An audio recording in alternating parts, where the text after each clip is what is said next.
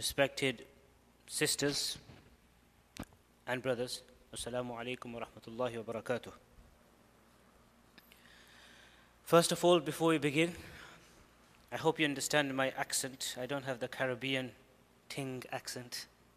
That's how you speak, but I'm sure people understand the accent here. You have a very good accent, mashallah. I would like to thank the organizers for today's program, the Rashadi Foundation and its patron, Maulana Abdul Salam, and all the other ulama, Mufti Abdul Majid and everybody else, for arranging this program, for organizing this program, and giving me the opportunity to come and share some words with you, insha'Allah ta'ala. It's my first visit to this beautiful country of Trinidad, and inshallah, hopefully it will be the first, and I'll come again, inshallah. It's a very good country. May Allah subhanahu wa ta'ala grant us the tawfiq and inspire us to say that which is beneficial for myself, for you, for everybody, inshallah. It's just a reminder. In the Quran, Allah subhanahu wa ta'ala says, وَذَكِّرْ فَإِنَّ الذِّكْرَى تَنْفَعُ الْمُؤْمِنِينَ. Remind one another. This is called tadhkir in Arabic, which means that things sometimes we know, and sometimes we might not know, but it's a mutual reminder. We all remind one another, because reminding تَنْفَعُ الْمُؤْمِنِينَ, it benefits the Muslims, it benefits the believers. The title or the topic that was given to me, Tips to a Successful Marriage. It's all about marriage, it's all about nikah. Tips to a successful marriage. Now, tips, steps, tips, or whatever you want to call them, points or ways or manners or ways of having a good, prosperous, successful relationship, a good marriage. We can talk about tips. I can mention some, think about some good tips. Some of you might hear, out of experience of being married for many years, may come out with some tips because of knowing how it is to live with a husband or with a wife. Everyone will have their own tips. You read a book by an expert. Non-Muslims have written books on this topic. Steps to Successful Marriage, there's books written by non-Muslims. Men from Mars, Women from Venus, if you've seen that book.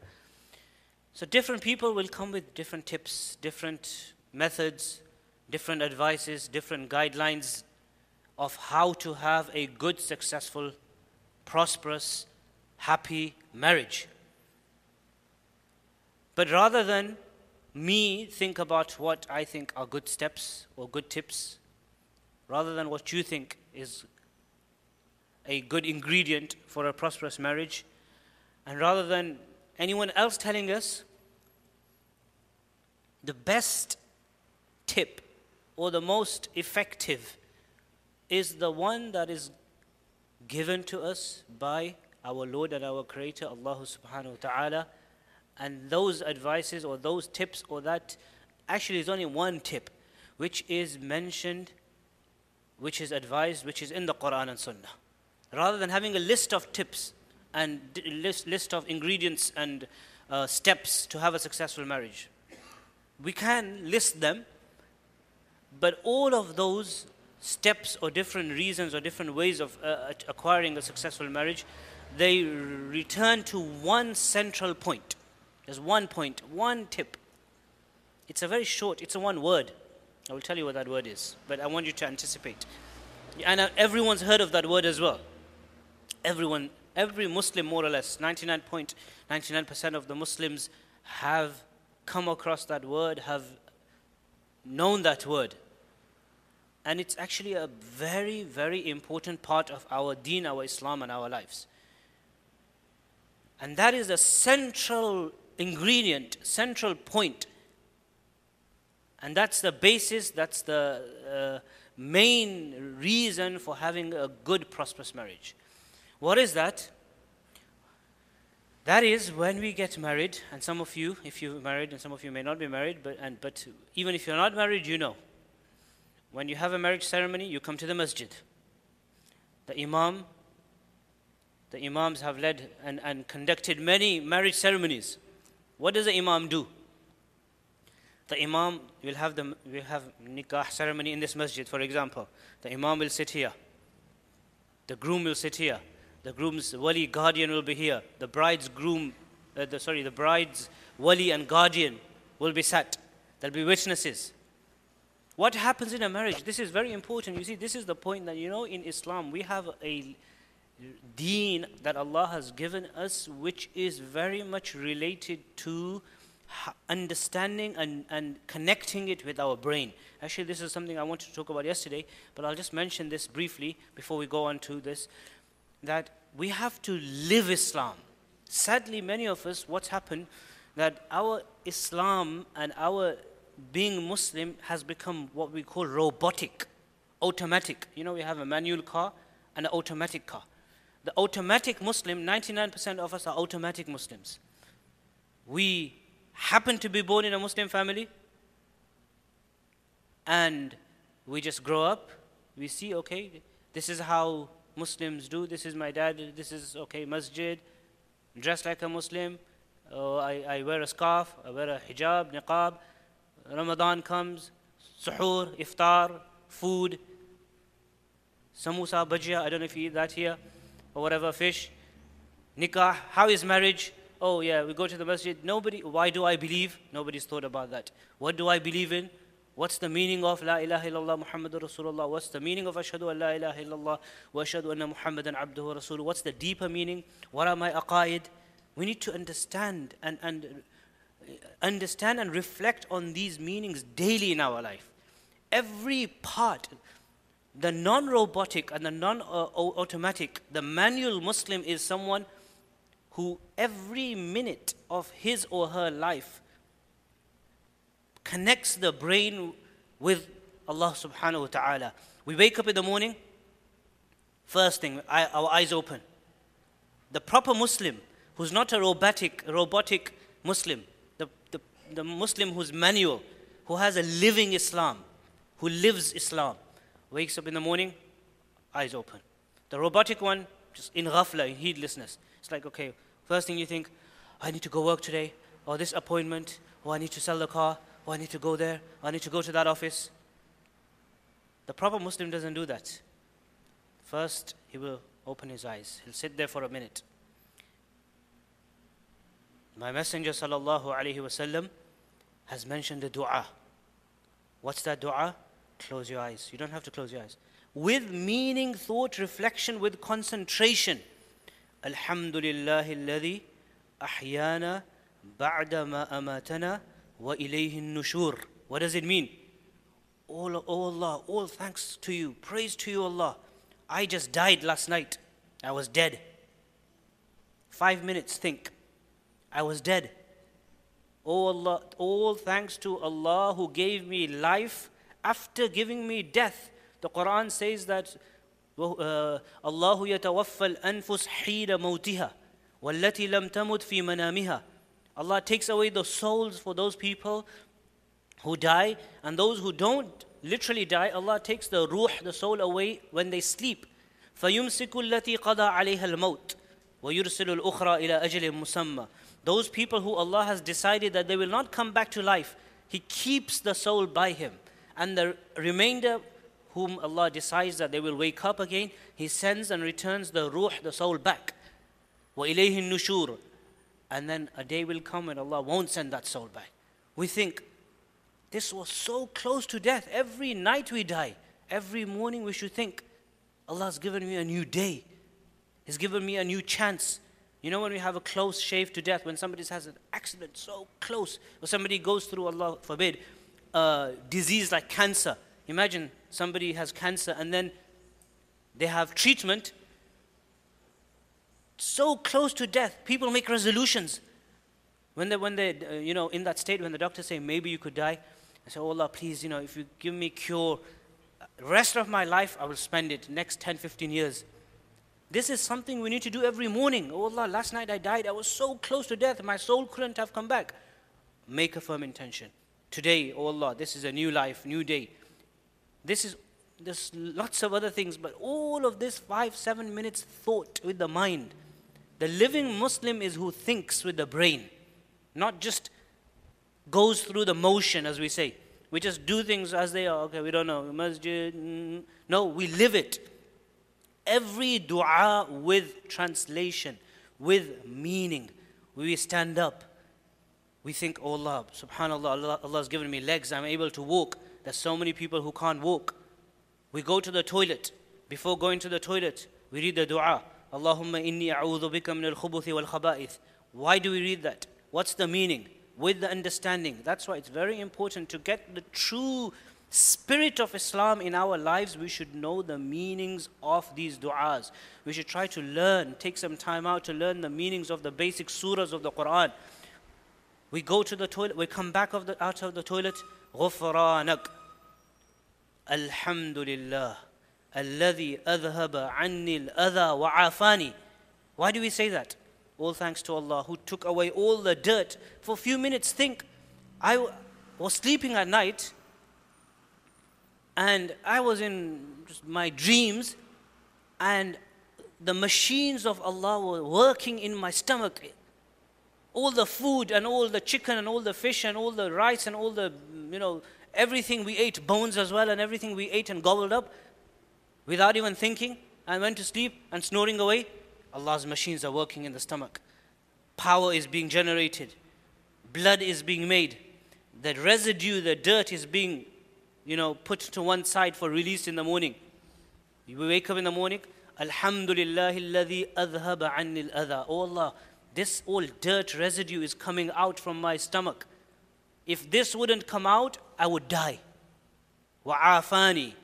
1, 2, 3 days, if someone can't go to the washroom, to the toilet and relieve themselves, your life's at risk. Allah makes it so easy. We don't have to do anything. Ask those people, some people have this illness, they have to have a bag. It's, the bag where they release and 2, 3 times the tube, through the tube it goes into the bag. Allah has, without any effort, go in the morning, we go to the toilet as though like it's normal. It was my right to go to the toilet. Every time you go to the toilet, you can build a connection with Allah. Every time you go to the washroom, this is unique ni'mah of Allah. Amazing gift. If this wouldn't happen, I don't know where I would be. And then when we do wudu, there's du'as, making the intention, thinking about it, walking to the masjid, every step, sins are being forgiven. So you take the step, when you walk to the masjid, even if you're driving, every step, you make a step, you take a step, one sin's forgiven, forgiven, forgiven, with the brain. 24 hours, the mind has to be connected. See, every human thinks about something. We all, all the time, our mind thinks about something. We think about the dunya. No problem, we can do. We're driving, unless we're talking to somebody, or we're listening to somebody, but 24 hours, unless we're sleeping as well, when we are awake, the mind is always thinking about something. The Muslim who's alive in spirit thinks more about akhirah, about Allah. You're driving a car, you're thinking, one day I'll be before Allah, Allah will be asking me questions, I'll be by the hawd, the pool, how will Jannah be? Imagine I'll be in my mansion in the Jannah. You look at a house here, you think the Jannah mansion will be even better. It's just another 10, 30, 40 years. Average is about 60. I'm going to go, it's a long life, this is a short life, eternal life. How will it be? How will grave be? Just all the time, the mind is connected to Allah. Everything we do, we sit to eat, someone goes to somebody's house to eat, the food's on the table. This is an amazing ni'mah of Allah. We say Bismillah. Why are we saying Bismillah? We thank Allah. Alhamdulillah alladhi at'amana wa saqana wa ja'alana min al-muslimin. Why do we read that dua? What's the meaning? What's the deeper meaning? There's another dua as well after Alhamdulillah alladhi, after eating food. Adhaqani ladhatahu. Thanks to Allah who gave me the taste of food. وَأَبْقَى عَلَيَّ قُوَّتَهُ. He kept the strength in my stomach. And the residue, He took it out from my stomach. All these things, we can think about 7, 8. Once there was a sheikh, one of my teachers was mentioning that they were eating with lots of the ulama, and the sheikh said to them that, look, we are eating here. There are 7 ni'mah, bounties and gifts of Allah that we can think of in one food. I'm not going to go into them because time, we don't have them. 7. This food that Allah has given us at somebody's house we're eating. 7. He counted 7 different ni'mas of Allah. And He said, think of every whilst we're eating, think of these 7 ni'mah and keep on saying Alhamdulillah, Alhamdulillah for every ni'mah of Allah. Even illness.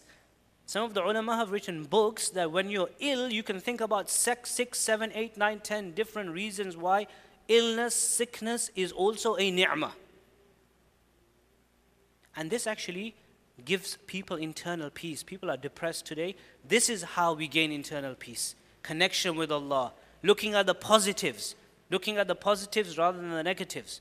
Looking at things in a right way around, not the wrong way around. When someone passes away, rather than saying, oh, he went away so early, and look what happened, and is it only our family, and is it only me?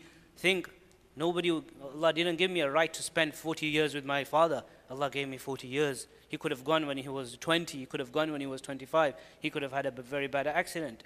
Allah gave him 40, 50 years. I just saw him yesterday. Yeah, of course we'll be upset, but look at the positives. Every aspect of life, this is building a connection with Allah. Thinking, when we pray salah, why don't we sometimes have that, in salah, that connection with Allah? Is because we don't have the khushu'. Khushu' can only be acquired really by knowing what we are reading. Surah Al-Fatiha, we stand before Allah, like we know, we think. The hadith says, أَن تَعْبُدَ اللَّهَ كَأَنَّكَ تَرَاهُ فَإِن لَمْ تَكُنْ تَرَاهُ فَإِنَّهُ يَرَاكَ. Worship Allah as though you are seeing Him. If you can't get to that level, then at least know that Allah is watching you.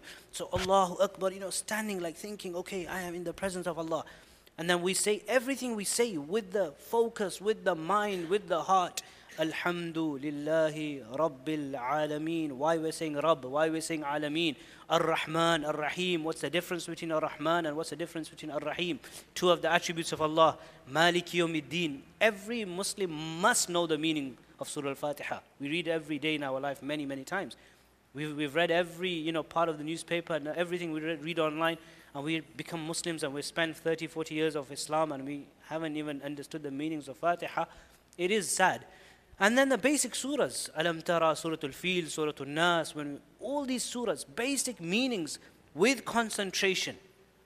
When we say Subhana Rabbi al-Azim, why we're saying that? When in ruku', think Subhana Rabbi al-Azim. When you go into sujood, Subhana Rabbi al-A'la. What are the meanings of that? When we're sitting, At-Tahiyyatu, what does it mean? At-Tahiyyatu lillahi, was-salawatu, wat-tayyibat. Tahiyyat belongs to Allah, as-salawat belongs to Allah. Assalamu alayka ayyuhan nabiyyu. Then the du'as, different types of du'as you can make as well in salah, which is from the Quran and Sunnah. You don't have to always just say one du'a, you can read different du'as. After salah as well, concentration, khushu'. This is, if we live a life like that, this is very important. This is what I call a living, alive, non-robotic, alive Muslim who has Islam alive in his life. Whereas most of us, we go through the motions. So even marriage and nikah, and this is what I was coming to, that I told you just 10 minutes, I'll go on to that. People get married, why they're getting married? What is the nikah ceremony? What is it? I just okay, people do it, I go to the masjid, to the mosque, the imam saying something, what is he saying? If I don't know Arabic, then he could be speaking in Chinese, I don't know, I don't care what he's saying, what does he say? Alhamdulillah, it sounds good, alhamdulillah, finish, end of story. I know I'm married. I accept. No, ask the imam. Imam, can you tell me what's happening? What are you mumbling? Which language are you talking? What are you speaking? What is this? The imam will say, Alhamdulillah, nahmaduhu wa nasta'inuhu wa nastaghfiruhu wa nastahdi. Tell him to tell you the meanings. Write it down on a piece of paper. If you don't know Arabic, when he's reading it, you follow it. This is the meaning. This is called khutbatul haja. This is the sermon. Actually, even before I started my talk, I read that. The Messenger sallallahu alaihi wasallam, his habit was, before any important matter, and especially marriage, he would recite this sermon and known as khutbatul haja. He would praise Allah subhanahu wa ta'ala, and then he would send blessings on himself sallallahu alaihi wasallam. مَن يَهْدِهِ اللَّهُ فَلَا مُضِلَّ لَهُ وَمَن يُضْلِلْ فَلَا هَادِيَ لَهُ. The khutbah, famous khutbah. This is sunnah. This is actually not a condition for marriage. Marriage is done valid even without this. You know how long marriage takes place in Islam? 4 seconds, 5 seconds. I told some people to count it once. Did you give, the girl can say, I give myself in marriage, I accept you. Done. That's it. The 2 witnesses have to be there. 4 people be there. The girl says, I give myself to you in marriage, I have accepted you in my marriage. Technically, that nikah is valid. That's it. Everything else is on the side. Before that, this what's reading, if you don't even read that, nikah is done. But why? It's a sunnah. And we should do that in that way. The Messenger sallallahu alaihi wasallam, after reciting the khutbah, he recited 3 verses from the Quran at the time of marriage. He chose, and this is the sunnah, and this is what the imam does, the one conducting the marriage ceremony.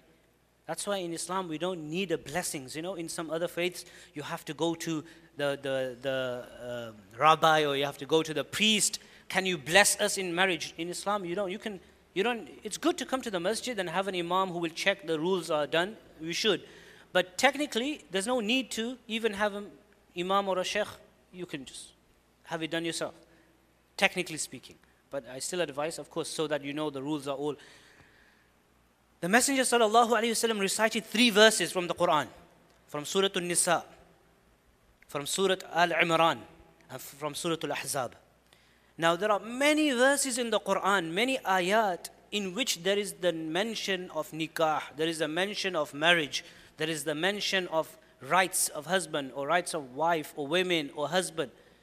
Out of all these verses of the Quran, the Messenger sallallahu alaihi wasallam did not recite none of these verses. The nikah is being done, the imam is reading 3 verses which have no mention, nothing. Nikah is not mentioned, marriage is no ayat, because the sunnah is to read these 3 verses. يا أيها الناس اتقوا ربكم الذي خلقكم من نفس واحدة وخلق منها زوجها وبث منهما رجالا كثيرا ونساء واتقوا الله الذي تساءلون به والأرحام إن الله كان عليكم رقيبا. Ayah, verse number 1. The first verse of Surah An-Nisa. يا أيها الناس اتقوا ربكم. O people, not just O believers, O people, fear your Lord, who created you from one soul, and created from that soul its mate, and spread from them too many men and women. And then he said again, fear Allah, الذي تساءلون به, through whom you ask your mutual rights. وَالْأَرْحَامَ, and be fearful of Allah from breaking ties. Arham. وَاتَّقُوا الْأَرْحَامَ. Remember, إِنَّ اللَّهَ كَانَ عَلَيْكُمْ رَقِيبًا. Indeed, Allah is watching you. Oh groom here sitting, Allah is watching you now, He'll watch you tomorrow, He'll watch you tonight. When you're in your bedroom, when you're 50 years old, when you're 72 years old, when you're with your children, when you're with your husband, with your wife, and then the wife as well being reminded, when you're with your husband, when you're with your children, when you're at home, when you're speaking, when you're talking, when you're gesturing, Allah is watching over you. Remember, you are being watched. You're marrying. Remember, don't think that you get married and you and your wife are going to be hiding in honeymoon beach. Allah is watching you there as well. It's like a sign. You are being watched. Fear Allah. 2 times fear Allah.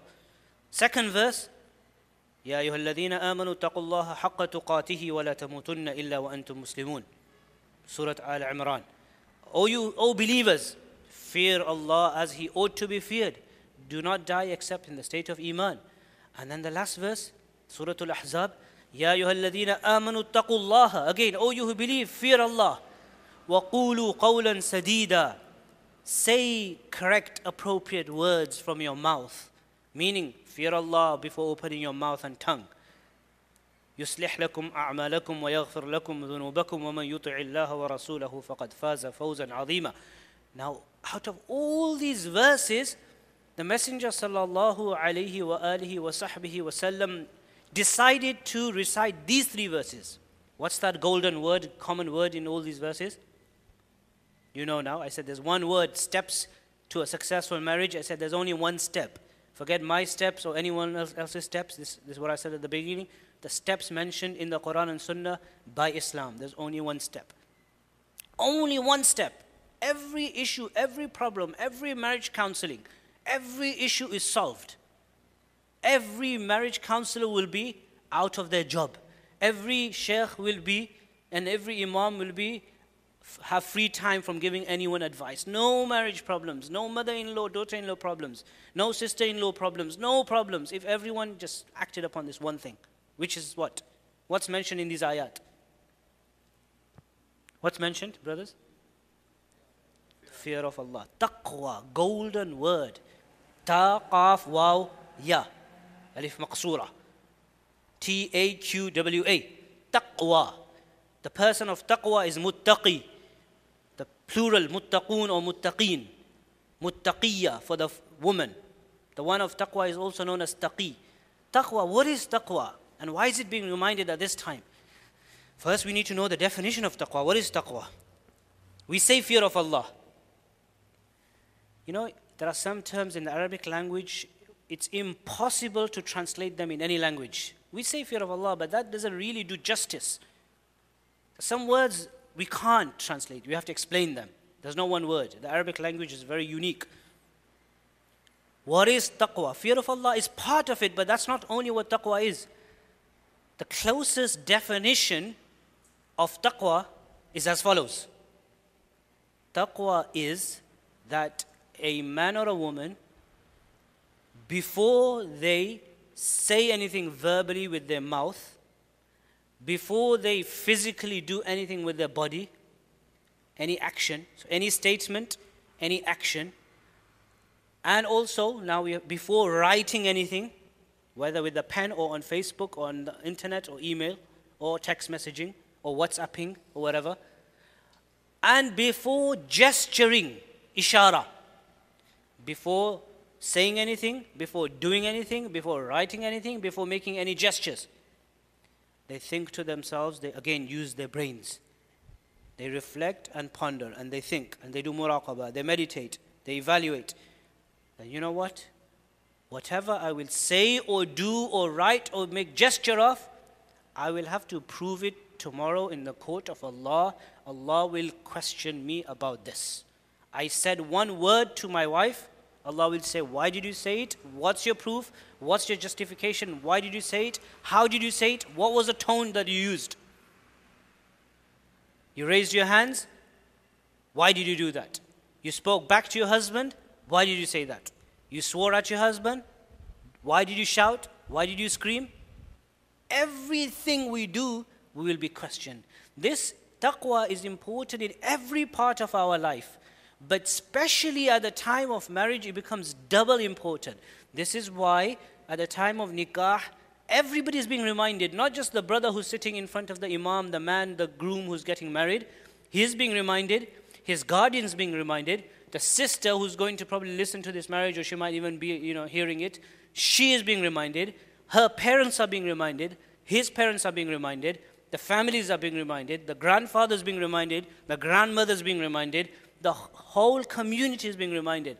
All of you, if you want this marriage to work, if you want this marriage to be prosperous, if you want this marriage to be successful, all of you, before doing anything, before saying anything, before gesturing about anything, before writing anything, think, ponder, evaluate, and know that Allah is going to question you about this on the Day of Judgment. And then, after that, say it or do it or write it or gesture it. Imam al-Shafi'i rahimahullah wa radi anhu, one of the great imams of this ummah, when people used to come to talk to him, just generally, people used to have conversation with him.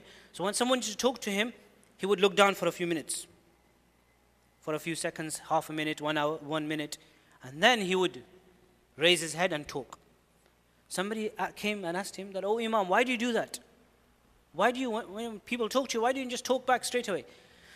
He said, I look down and I think, حتى أعرف أن الخير في الكلام أو في السكوت. I meditate and I think, I evaluate whether it's better to speak or whether it's better to stay quiet. I place myself before Jannah and Jahannam. I think what I'm going to say will take me to hellfire or will it take me to paradise. And then I open my mouth very carefully. I choose the words carefully. I choose the tone carefully.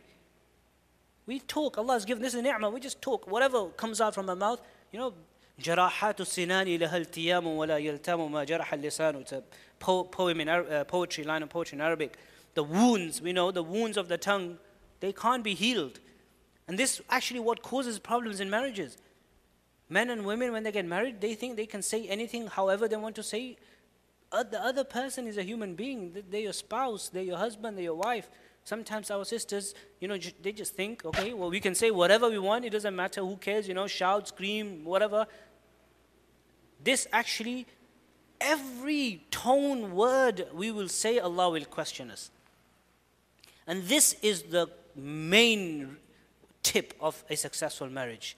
How we talk, and this is why, so being reminded at the time of marriage, that this is important in every part of our lives, but especially reminder at the time of marriage, because it becomes more important. Why does it become more important? Because before marriage, you are alone. You were alone. You were not alone. You were still living with your family. You were living with your parents. But you were not connected to somebody as closely as you will be when you will get married. You are at home, but you had your own bedroom. You're a sister sleeping at home. You've got your own. You might be sharing it with your sister, whatever, but you're still not. There's nothing connected. You're by yourself. And then you grow up, you have your own room. Your parents, you have rights. As a man as well, you have your own place. When you get married, you're sharing a house, you're sharing a room, you're sharing, bills, you're sharing food together, you're shopping together, you're eating together. Everything is now, you're no longer a bachelor.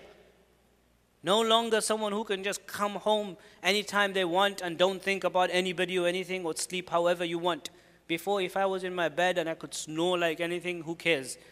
Now, if I snore, I need to be careful. As a good Muslim husband, I need to ask my wife, does my snoring disturb you? That's bad. I am not happy. I need to sort myself out. I need to try. If please, or seek forgiveness. Please, wife, forgive me. I'm disturbing your sleep. If you want, I can go and sleep downstairs for a while. Seriously. The Messenger sallallahu alaihi wasallam would wake up for tahajjud salah in the middle of the night. He would tiptoe slowly, so that when he makes wudu, when he's walking, it does not disturb the sleep of his beloved wife Aisha radiyallahu anha. When we wake up for tahajjud, if we do wake up, we'll make sure that everybody in the house knows, oh, alhamdulillah, yes, I'm waking up. Look at this house, too many people sleep in this house, tahajjud is very important. Because it's not necessary. You can advise, like you wake up, but if not, then you don't disturb people.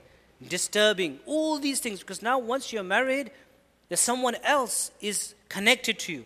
And that's why there's a hadith in Sunan al-Tirmidhi where the Messenger sallallahu alaihi wasallam, he said that when a person lives with others, then naturally feelings will be hurt. المسلم الذي يخالط الناس ويصبر على آذاهم خير من المسلم الذي لا يخالط الناس ولا يصبر على آذاهم. A believer who doesn't mix in with people, and therefore he doesn't have to exercise sabr and patience. If someone lives alone on top of a mountain, on one island, nobody to hurt, nobody's feelings to hurt, nobody's going to hurt your feelings, nothing, no problem. The hadith says that Muslim man or woman who lives with people, and therefore he has to or she has to exercise sabr, because that person's feelings will definitely be hurt. The hadith is saying that once we live with people, then it's impossible for feelings not to be hurt, because everyone's different. Everyone thinks differently. A man thinks differently from another man. Here in marriage, it's not even it's a man and a woman. There's a difference between man and a woman. Every human being thinks differently, talks differently, has different interests. Every human being has a different opinion about what's right and what's wrong. And then if there's two different genders, then it's even big difference. Men are from Mars, women are from Venus. We are completely different species. Women think about things differently. They have needs which are different to men. One of the greatest reasons of problems in marriage is this, that men and women, they forget that they have married a woman forgets that they have married a man, and a man forgets they have married a woman. The man has lived all his life with his friends as a bachelor. He thinks that this is another mate in the marriage. This is another, like I'll have shisha with again. This is a just like my friend that I used to hang out with. This is not your friend. More than a friend, of course. But this is a woman. She is psychologically, mentally, emotionally different. A woman needs to think, this is not my friend that I used to talk to 2 hours and she would say, oh, really, really, for 2 hours she could listen. This is a man. Man can't listen to 2 hours of conversation. So realize that. When a man wants his wife to be like him, and when a woman wants her husband to be like her, that's one of the causes of marital problems.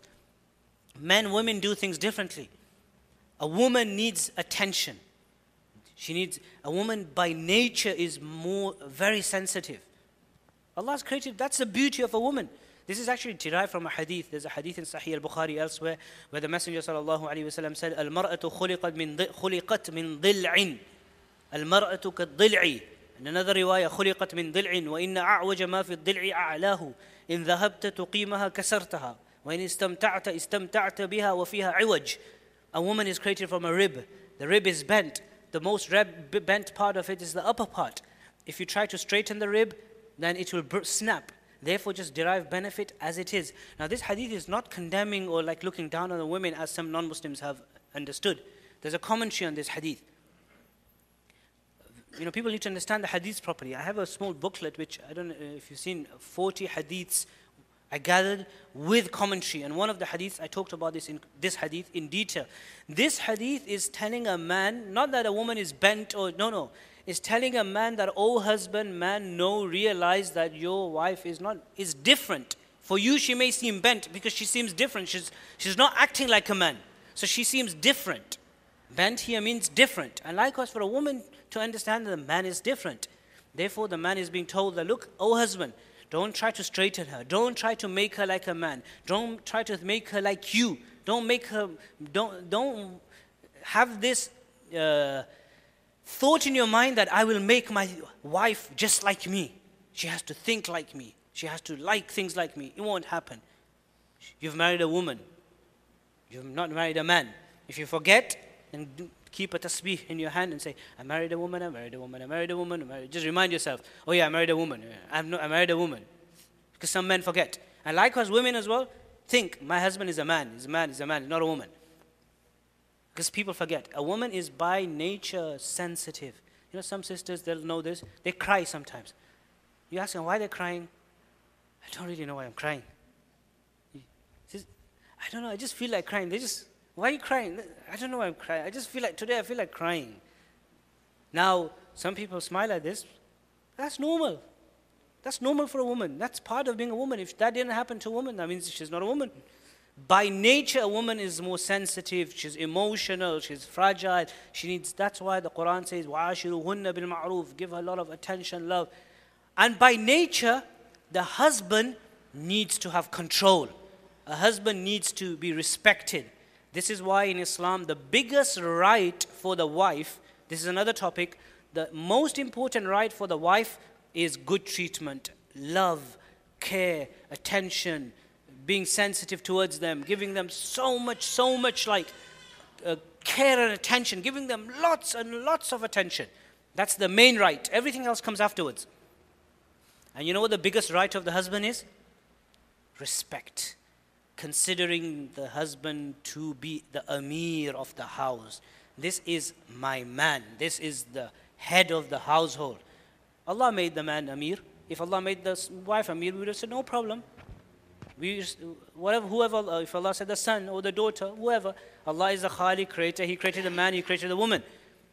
The problem today is that, and this is a perfect, men and women, the way they've been created, Allah is a Khaliq, creator. He knows best how He's created, and He knows the roles.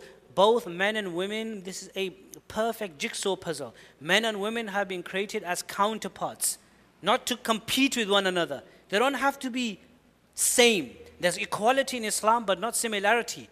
Men have been given rights, women have been given rights. وَلَهُنَّ مِثْلُ الَّذِي عَلَيْهِنَّ بِالْمَعْرُوفِ. Everyone's given their rights.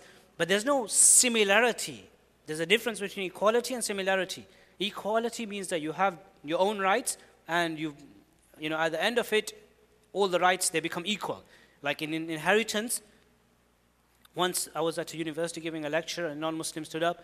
I said, Islam is not equal towards women. I said, why? He said, in inheritance, the son gets 2 times. Yeah, the son gets twofold. وَلِلذَّكَرِ مِثْلُ حَظِّ الْأُنثَيْنِ, and the daughter gets 1. I said, okay, you've only looked at one thing. There's so many other things, but I'll just give you one example. If you bring another one, then I'll give you another one. But you've said 2-1 to men.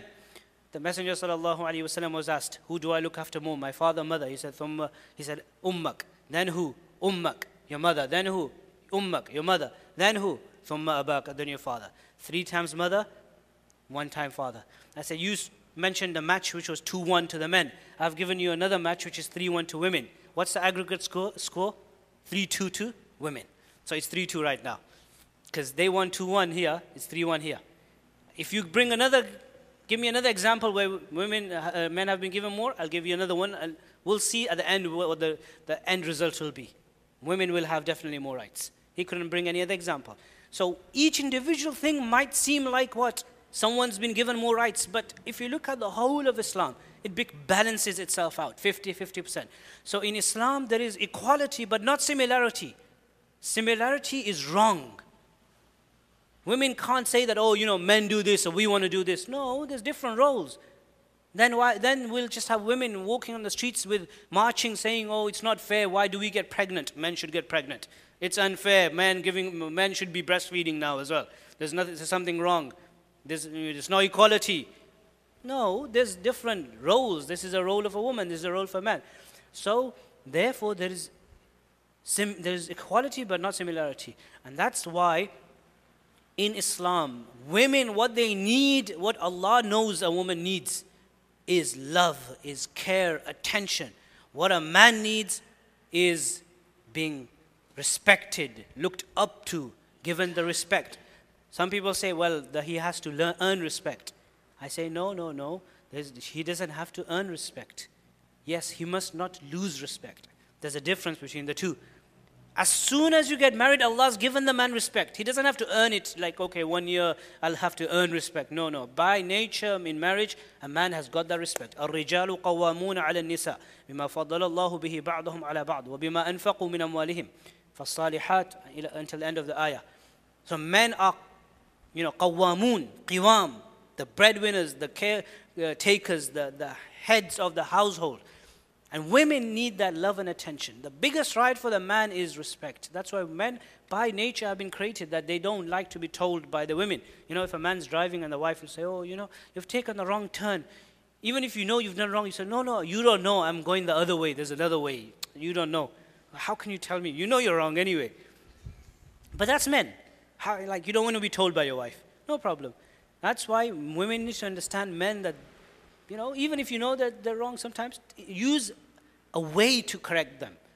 One of the biggest points in marriage is you need to have a lot of diplomacy in how you talk. So this is the biggest right given to men, respect. Women need to be submissive. Women remain women. If women remained women and men played the role of being men, we would have good marriages. This is a perfect match. A man and a woman is a perfect match. But today marriages end up in divorce. Why? Because the man is no longer a proper man. He's become half man, half woman. Not everybody, some. And the woman is no longer a proper woman, sensitive, gentle, emotional, someone who needs, cries, just looks up to the husband, playing a womanly role. No, they're aggressive. They've become half men. When you have a half man and a half woman marrying another half man and a half woman, there's going to be a problem. Because it's two similar people. If you have a man marrying a woman, then alhamdulillah it will work. But not a half man, half woman marrying a half man, half woman. This is why Islam says, men be men, play the role of being men. Women have to be women and play the role of being women. And this is understanding the differences. Women are fragile, they're gentle, they need the care and attention. So going back to the taqwa issue, at all times taqwa is being reminded. But especially at the time of marriage. Because when we live with somebody, people are different. I was saying people are different. So now your wife will say things, will do things, will make decisions about things which you will not like. It's normal because you're different. You don't have the same brain. Likewise, your husband might drive in a way, or your husband might say something about the kids. Your husband might do something at home which you don't like, you don't agree with. Normal. The hadith says, in this case, the only way forward is to do sabr. Give advice in a nice, gentle way, but the only way forward is sabr and patience. Because your feelings will be hurt. And إِنَّمَا يُوَفَّ صَابِرُونَ أَجْرَهُمْ بِغَيْرِ حِسَابٍ. The reward for people of sabr and patience is without any limit in the akhirah. بِغَيْرِ حِسَابٍ. That's what the Quran says. Because people will do things differently. So taqwa is being reminded at this time of marriage, that you're going to get married now. When you go back home, you're going to live a life where at every point and at every junction you will need taqwa, the fear of Allah. At every point you will need the fear of Allah. How we speak, how we talk. This is why one of the ayah, the third ayah was reminded, Ya ayyuhalladhina amanu taqullah, O you who believe, fear Allah and say that which is correct. When I speak to my husband, I need to make sure every letter as a wife that comes out from my mouth must be appropriate. The tone must be appropriate. If I am a husband, when I talk to my wife, every letter, every word, the way of my conversing, talking, must be in light of the spirit of Sharia. There was one sheikh from Pakistan, his name was Dr. Abdul-Hayy Arifi rahimahullah. Regarding him, one of my teachers was mentioning that once he said to some of his students, that he said, I've been married for 55 years. And I will tell you, and I can vouch for it, that in 55 years, he was in his late 60s or 70s, early 70s. In 55 years of being married, I have never spoken to my wife in a high tone. I've never raised my voice. Imagine. This is what you call someone who's pious. Piety. This is why the hadith says when you get married, don't give consideration to other things, but your ultimate, تُنْكَحُ الْمَرْأَةُ لِأَرْبَعِينَ لِمَالِهَا وَلِجَمَالِهَا وَلِنَسَبِهَا وَلِدِينِهَا. Deen. Deen is taqwa. If you have a wife or a husband who's God-fearing, who fears Allah, if you have a husband who fears Allah, if you have a wife who fears Allah, before they talk to you, before they speak to you, they fear Allah. They know that, if I raise my voice over my wife's voice, Allah will question me. If I say something, Allah will question me. If I scream and shout, Allah will question me. If I nag, Allah will question me. If I swear at my husband, if I curse my husband, if I say bad things to my husband, all of this there'll be a whole list. The angels are writing everything down. And Allah will question me about every letter that comes from my mouth. This is why we should regularly, not every week, I think every night, husband and wife should forgive each other. Who knows you're going to wake up in the morning. If you forgive, then inshallah Allah will forgive. But we have to ask forgiveness. Every night before going to sleep, you know what? Not just before going Umrah. Brother, I'm going Umrah, please, whatever I've said, forgive me. I don't know whether we just think the only time to seek forgiveness. It's become like a custom now. It's like, normally people feel like ego. How can I, brother, please, forgive me. There's an ego. But Umrah time, nobody, even the most proud, arrogant person will send a text. Why? Because it's become custom, like it's normal you do. Again, the robotic Muslim, things people just do robotically. Every night, husband, wife should say, okay, I don't know if you'll wake up tomorrow or if I'll wake up tomorrow. Who knows? This is a death. Soul is being taken in the middle of the night. Allah may release it, may not. I forgive you, you forgive me. Every night. The only way is this taqwa in life. God consciousness. That's the closest translation. Allah consciousness, being conscious of the fear of Allah, being watchful by Allah, that everything we say, we do, we will be questioned about this and Allah will question us. And there will be reckoning, there will be hisab. يَوْمَ يَقُومُ النَّاسُ لِرَبِّ الْعَالَمِينَ. The day when the whole of mankind will stand before Allah subhanahu wa ta'ala, before Rabbul Alameen, the Lord of the mankind. Everything we've done or with our family or with anybody else, we are being watched. And this is the only step to a successful marriage. Nothing else works, nothing. Guaranteed. This is a tested, tried, approved. Every other method may be successful, but it's not 100%. Nothing. Because accountability of next life is so strong. You don't need any police. You don't need anyone's advice. You don't need anyone saying that, okay, I'm going to watch what you guys do. You fear Allah. That's why having a husband who is fearful of Allah, or a wife who is fearful of Allah, is conscious of Allah subhanahu wa ta'ala, that makes the marriage successful.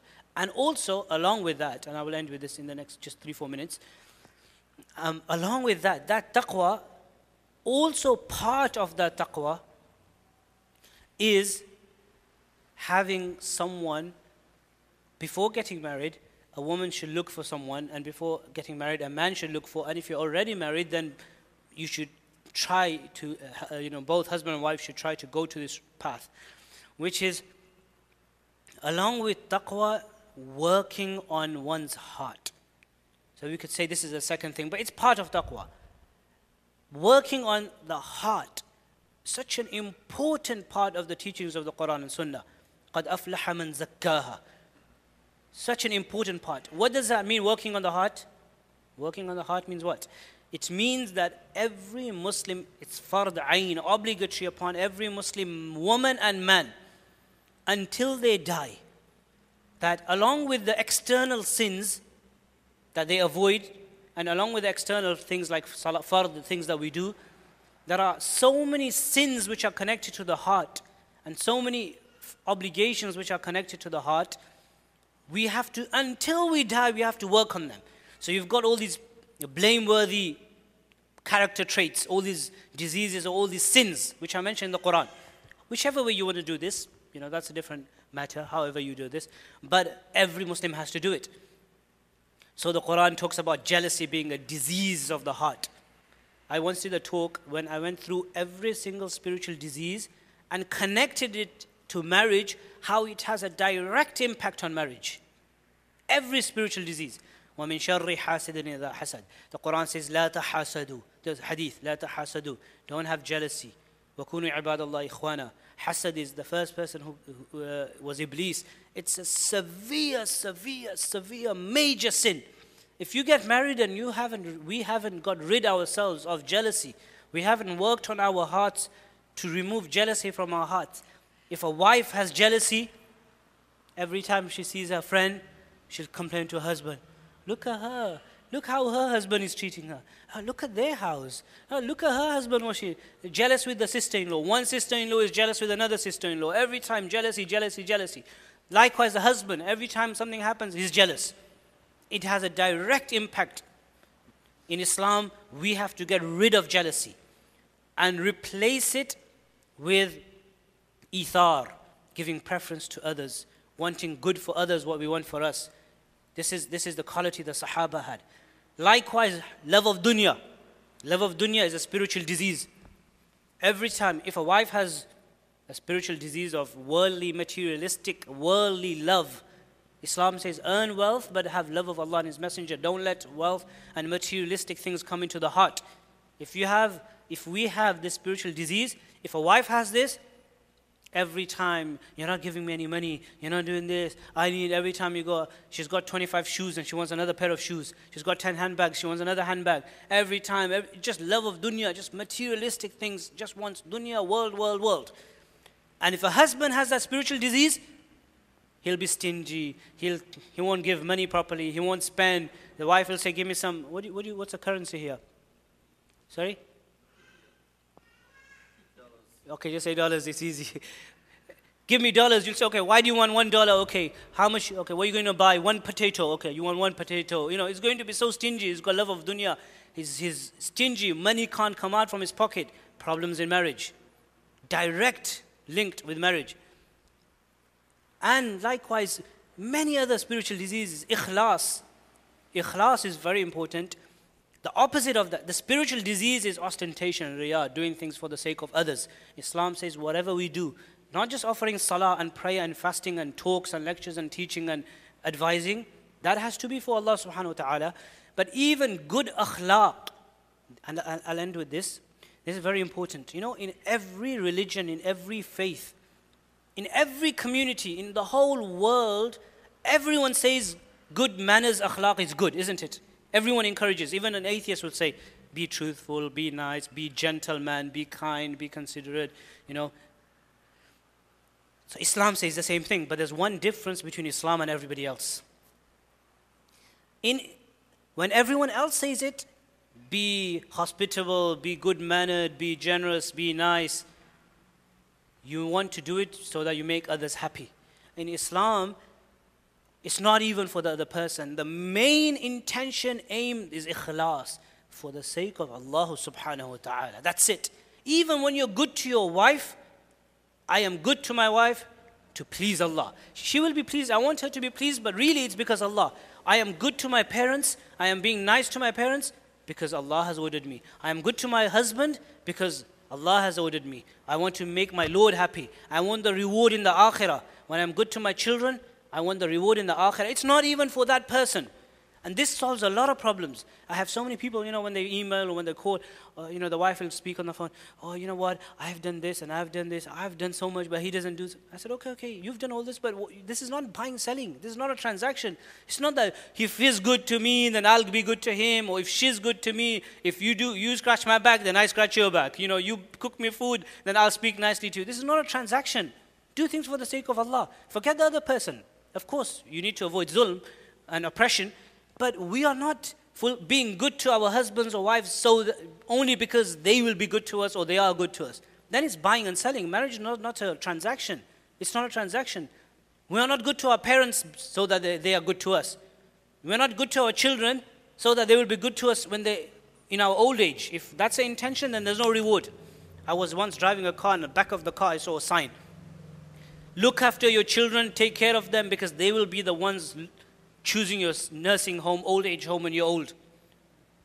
People, look after your children because they will look after you. No, that's wrong intention. There's no thawab, there's no reward. You don't do that. You want, because Allah has given you this job responsibility of tarbiyah, of Islamic upbringing, giving them love, attention, bringing up good believers. This is the intention. So if you're a husband, then you do it for the sake of Allah. If you're a wife, you do it for the sake of Allah. This is what you call ikhlas and sincerity. So connection with the heart, inshallah. So I'm going to end with this. The summary is, what's the most successful tip to marriage?